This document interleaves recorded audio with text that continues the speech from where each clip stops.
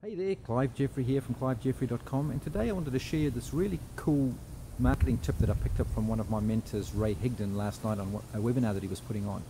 And this can help anyone that is marketing a product or service regardless of the industry or niche, and that is to keep in mind that there are far more people out there in research mode than there are people looking to buy your main thing mode.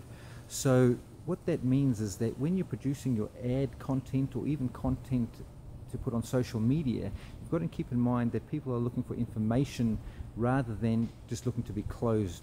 So gear your content around providing value and information that will keep them or get them attracted to you, so that when they comes time to make the buying decision, they're going to make that with you.